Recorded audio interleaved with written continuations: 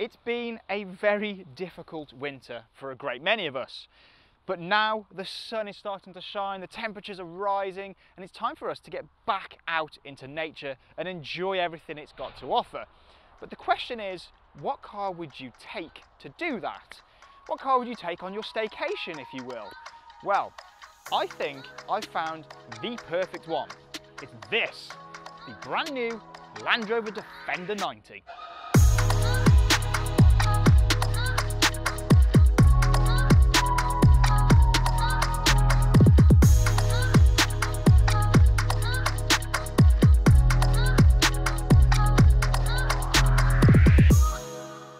Now, make no mistake, over the last 12 to 18 months, we've done a lot with the new Land Rover Defender, mainly the 110. So I'm not going to go into too much detail about this car right now, because we don't need to. But what I'm going to do, before we go and take this car for a spin, let's just recap what makes the Defender a Defender.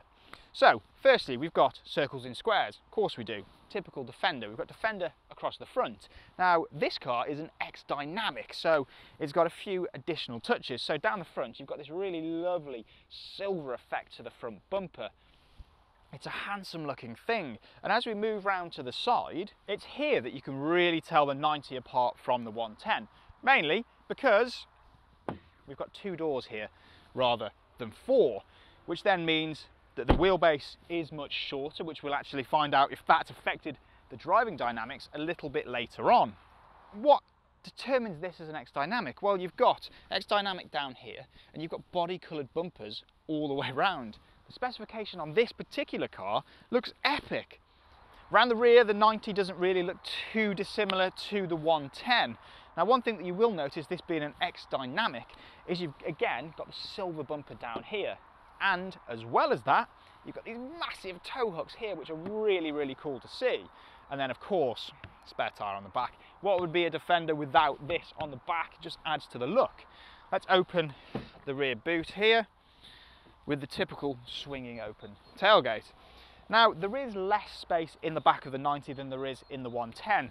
That's to be expected with such a much shorter wheelbase. However, you can push the seats down and create an awful lot more space. So these ones split 40-20-40. So you can actually drop the middle one on its own and get skis down the middle if you wanted to take your Defender cross European, which you can't at the minute, obviously due to restrictions. However, but when we can, perfect. Now, for a staycation, you're not just going to need comfort and space in your car, you're probably going to need some accessories as well. And again, that's where the Defender 90 excels, because you can more or less get anything you want. So we've got bike racks, we've got a pet pack, we've got a whole range of accessories which are available through Rybrook Land Rover. In fact, use the link in the description and the top of the screen to go and check those out. But anyway, I think it's now time for me to stop talking about this car and let's go and experience it to find out whether shortening the wheelbase and turning it into a 90 has affected this car's driving dynamics. Let's go.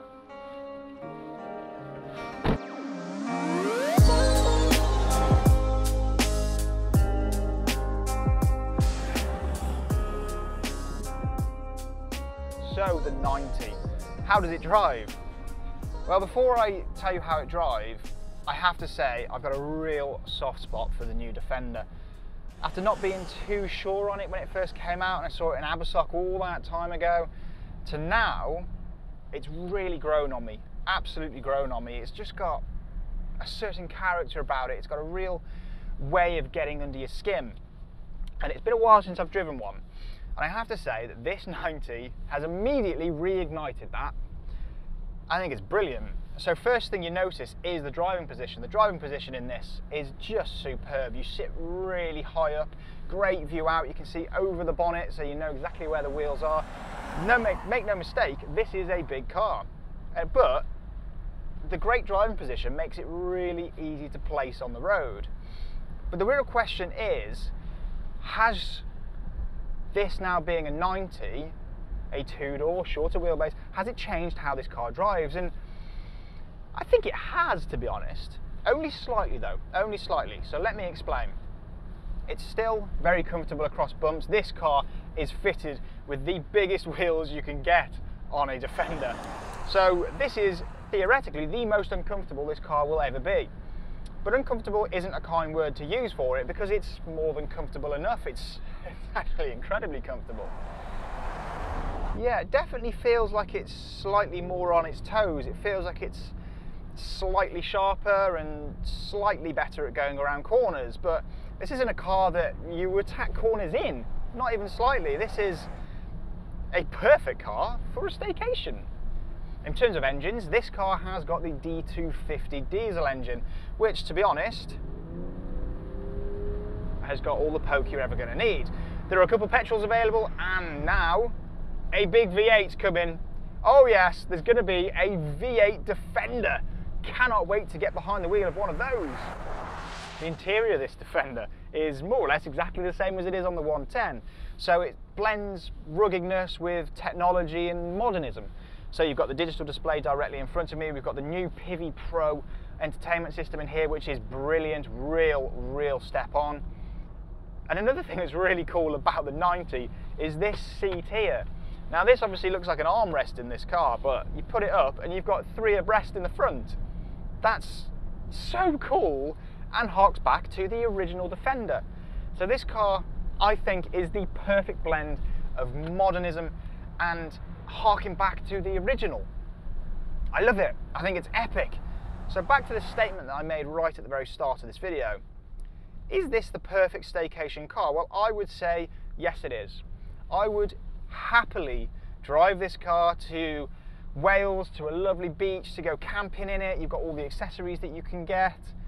It feels such a well sorted car, and a car that can just manage anything that you would throw at it.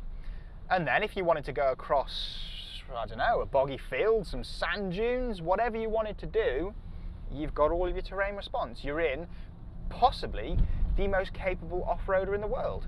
So, I mean, it's brilliant. I'm absolutely sold on it. Now, there are different Defender 90s available, and actually Jack has already filmed the Defender 90 hardtop.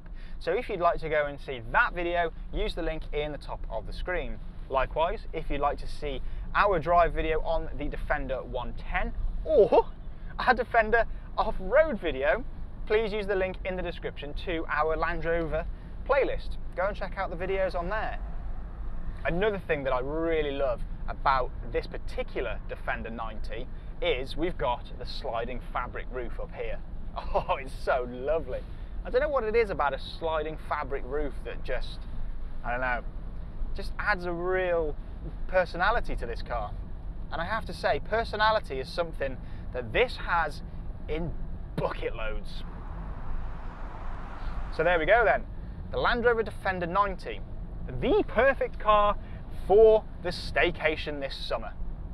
Thank you ever so much for watching. If you'd like any more details on the Land Rover Defender, or any Land Rover for that matter, or any of our brand new offers on Land Rovers, please use the link in the top of the screen or in the description of this video. Thank you ever so much for watching. Please drop this video a like and subscribe to Rybrook TV for plenty more content to come.